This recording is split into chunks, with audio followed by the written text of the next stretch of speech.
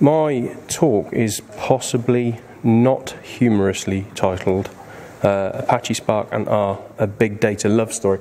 There's a good reason for this, sort of, in that when Spark 1.4 came out, support for R was folded into the main project, which at the time seemed like a very good idea. In retrospect, whilst that was a good idea, the features that were available at that time are a bit of a story in themselves, which we'll get to later. So, a little bit about me, first of all. As Chris says, I'm Mango's technical architect. If any of you saw Rich Pugh's talk earlier about defining a data scientist, that's my profile. It, as you can see, skews quite heavily towards the kind of technology things rather than modeling and visualization and so on. I design and deploy analytical computing environments for Mango's customers as well as for internal projects as required. And I'm not really an R user or a statistician, so if anybody's got any tricky questions about modeling or anything like that, I'm probably not the person to ask.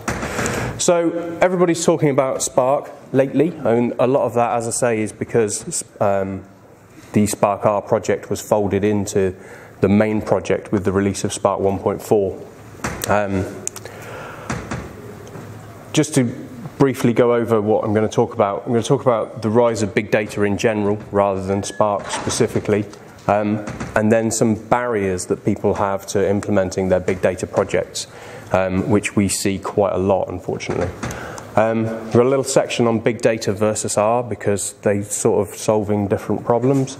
And then we'll be talking about Spark itself, Spark and Hadoop, Spark R, the R package, and then I'll be trying to decide whether or not it actually is a love story.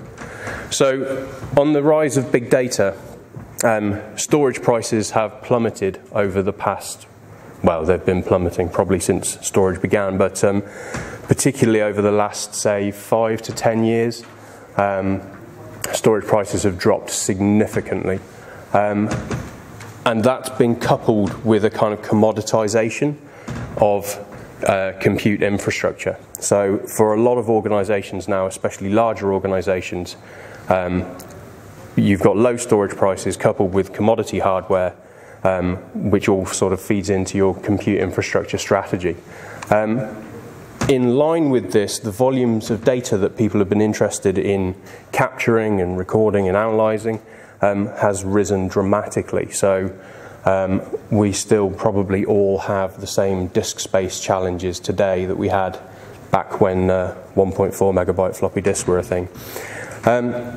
So the Hadoop project ties these two things together into arguably a cohesive kind of computing and analytics environment. So it covers your storage, it covers your analytics with Hadoop MapReduce and some of the other projects that are built on top of there. We see a lot of barriers to adoption with all big data, but Hadoop in particular. I'd probably be using Hadoop and big data interchangeably in this talk because the two things are not completely synonymous, but at least broadly synonymous. So the Hadoop ecosystem is extremely complex. In the early days of Hadoop, you had HDFS, which is the Hadoop distributed file system, which is your storage layer. And then on top of that, you had Hadoop MapReduce, which is the MapReduce programming paradigm. And that's largely written in Java, which is not something that we find a lot of analysts are that hot on or that interested in. And then MapReduce itself, because it's quite slow and because of the kind of barrier to entry that is Java for a lot of people with kind of stats and maths backgrounds, it's not that well suited to exploratory interactive analysis. MapReduce is also generally quite slow. A lot of organizations have moved away from it in recent times. The original paper on, I mean, MapReduce is an old concept, but the paper that kind of kick-started the Hadoop revolution from Google is quite old now, and a lot of people have moved away from using MapReduce purely because of the time it takes to get things built. And then on the R side, we've got R Hadoop, which is a great, well, was a package, is now a set of packages. So it's actually R HDFS and RMR2, which is the MapReduce component, is built on top of MapReduce. Works really well, can be a bit tricky to set up and get going with, but once it's working, it works very well. But it's still on top, it's another layer on top of MapReduce, which, as I say, has kind of fallen a little bit out of favour in recent times. So some of the problems with big data deployments. A lot of Hadoop deployments, and we hear this a lot from our customers, don't achieve an appreciable return on the investment. And a lot of that is down to staffing and getting people with the right skills access to the environment in a way which they feel that they can work with it.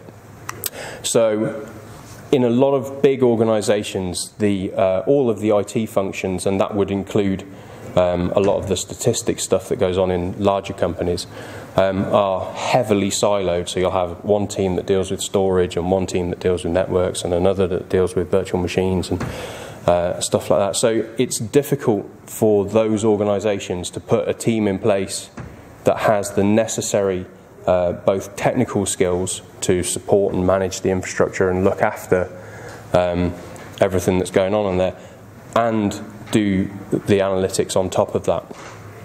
So it's been a difficult thing for a lot of businesses to achieve.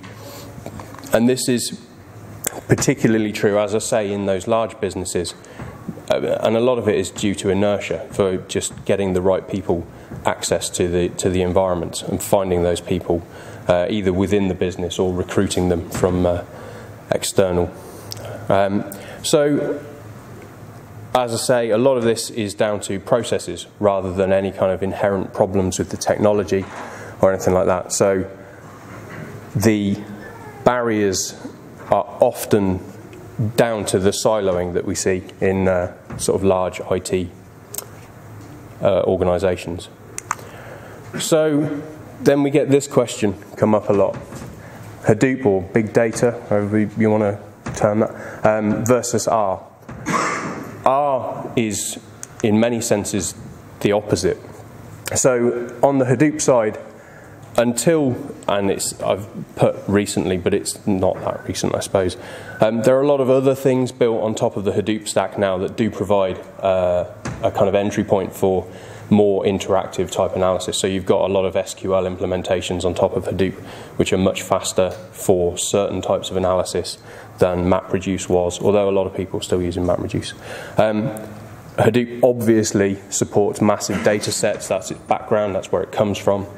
And that support for massive data sets is really the kind of core philosophy behind the Hadoop stack. And it's easy to scale these things because, as I said earlier on, the storage and compute infrastructure is generally considered in large organizations to be commodity infrastructure now. And you can scale horizontally by simply adding more nodes to your cluster all the time. So then we get back to this problem of MapReduce can be slow, and deploying the right talent around the environment can be a really big challenge for a lot of these organizations. So we can contrast that with the situation in the R world, where R is obviously an interactive thing largely. I mean, you can run batch operations in it, but it's got a kind of history of, and a kind of reputation, I guess, for interactive work, particularly with things like RStudio and so on. So you can run interactive analyses really, really easily. It's generally very fast for the most part. We'll get to a slight limitation with that in a moment. And it's great for exploratory work or batch work, depending on how it's deployed. So it is single-threaded. There are ways that you can parallelize your code, I'm sure you'll all know. but that gets harder the further away from the core machine that you go. So you can parallelize across cores. That's one additional level of complexity. But then if you try and take that across multiple machines and parallelize across multiple machines, that becomes significantly more complicated. And then you're limited by the available memory for that machine. So if you've got a machine with 32 gigabytes of RAM, you can, pretty quickly start hitting that as a limitation. Now, again, there are ways that you can work around that. So you can work on subsets of data and then combine your results and so on. But for the most part, they're the kind of big limitations. So the important thing with all of this, with everything that we're talking about with big data and with R, is the value of your data. And the value of your data really is in what you do with it. It's all very well to collect reams of data in your Hadoop cluster or wherever, even in a SQL database or a CSV file, but that data is essentially worthless unless you actually then go on and do something with it. Whether you turn that into a data product or some sort of useful insight for your business, until you actually do that, it's essentially just sitting around doing nothing, not generating any value for your organization. So on top of that, I want to introduce Spark. Spark is an open source cluster computing framework. It came out of AMP Lab at UC Berkeley. It's not very old. I think it's around 5 years old from the time when the first paper was published. For anybody who's interested, it actually was first mentioned in a paper on Mesos, the sort of data center operating system, if you like. And it came out of work on Mesos, essentially. So it's primarily an in-memory processing tool. It will do things with disks, but primarily it tries to keep as much information in memory as is possible. And in the past 2 or 3 years, it's been one of the most contributed to big data projects, particularly relating to Hadoop. So it's had more contributors than any other project in the kind of Hadoop ecosystem.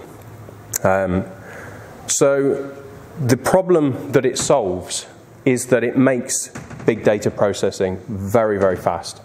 It makes much more. It brings you kind of closer to the data in a sense, and it allows you to do interactive work on much larger data sets than you can traditionally with R. There's minimal disk I/O, which helps improve the speed. The programming abstraction is much higher level than if you were to try and write jobs in Java and so on. Spark itself is actually written in Scala, which is a language built on that compiles to Java bytecode, so it's compatible with the Java virtual machine.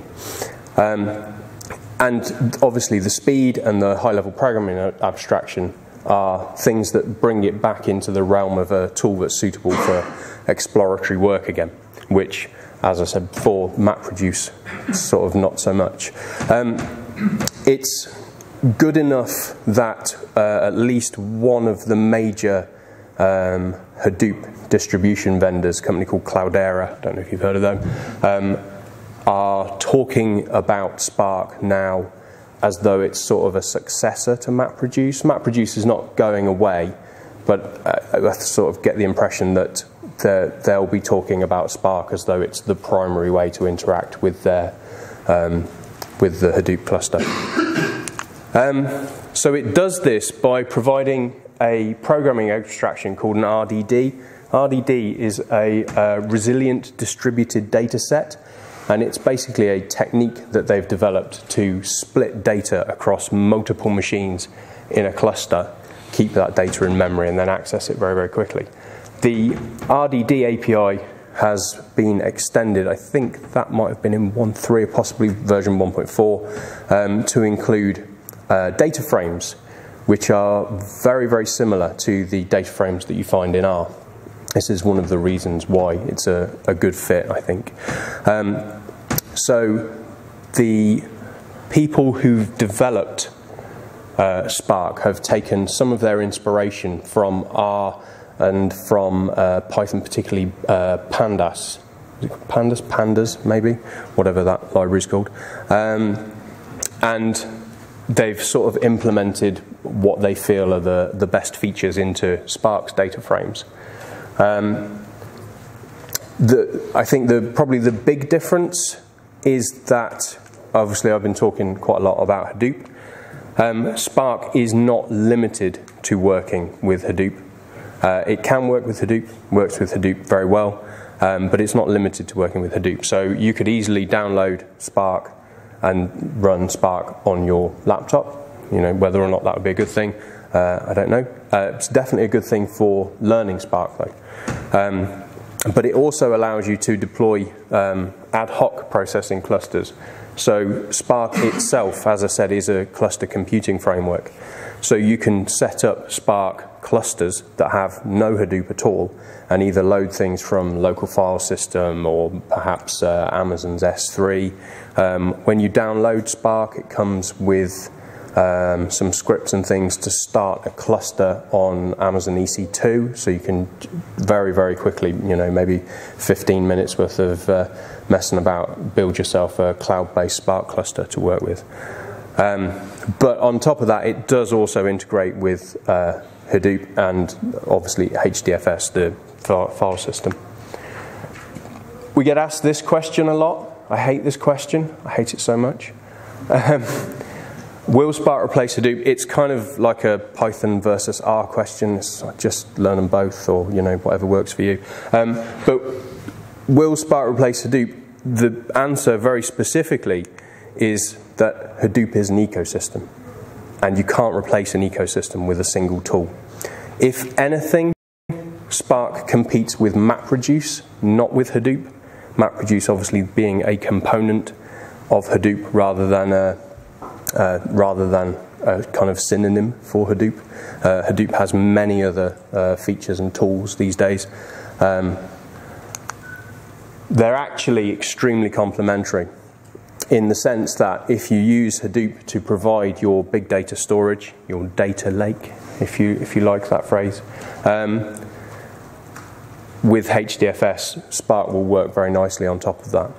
And most of the, I think all of the major Spark distributors, obviously, all of the major Hadoop distributors bundle Spark with their products.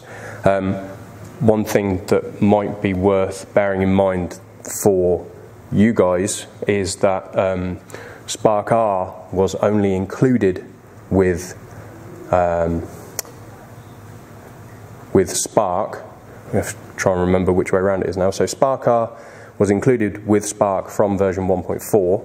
So if you wanted to do anything with Spark R on a Hadoop cluster, you'll need Spark version 1.4 or higher, preferably higher, which we'll get to in a moment. So very complementary. I think it's much easier to use than MapReduce. The programming abstractions make working with data and slicing it about and so on much easier. And this, again, the speed and the simplicity of working with it bring it back into the realm of being suitable for exploratory work, rather than just, you know, massive batch jobs that take 3 days to run while you're on holiday. And again, this was previously difficult in a sort of classical Hadoop deployment.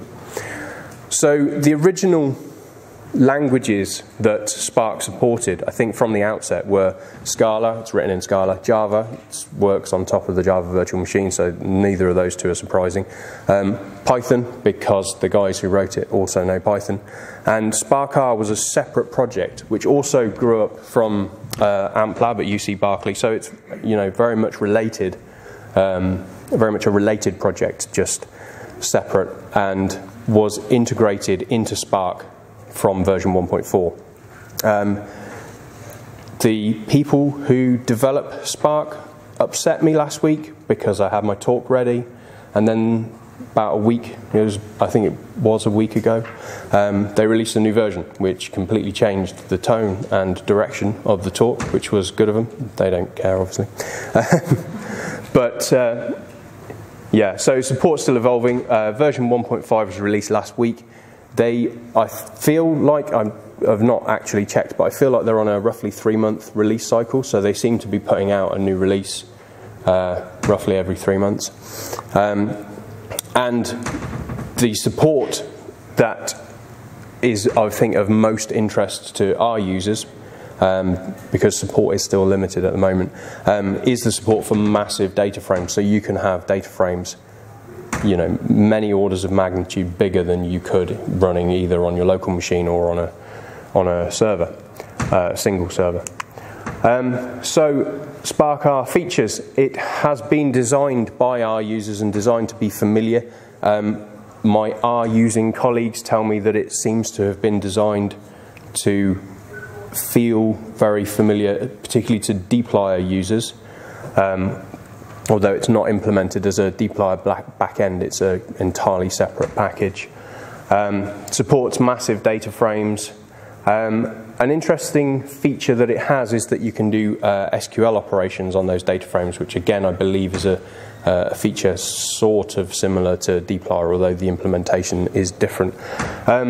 Version 1.5 brings the opportunity to fit GLMs. I think they only support the Gaussian and binomial distributions at the moment, but again that will evolve over time. The GLM is built on top of a thing in the Spark ecosystem called MLlib, so it's one of the components of Spark. It's obviously the machine learning library, and the machine learning library actually supports many more operations than that, so I'm expecting this to change very, very quickly.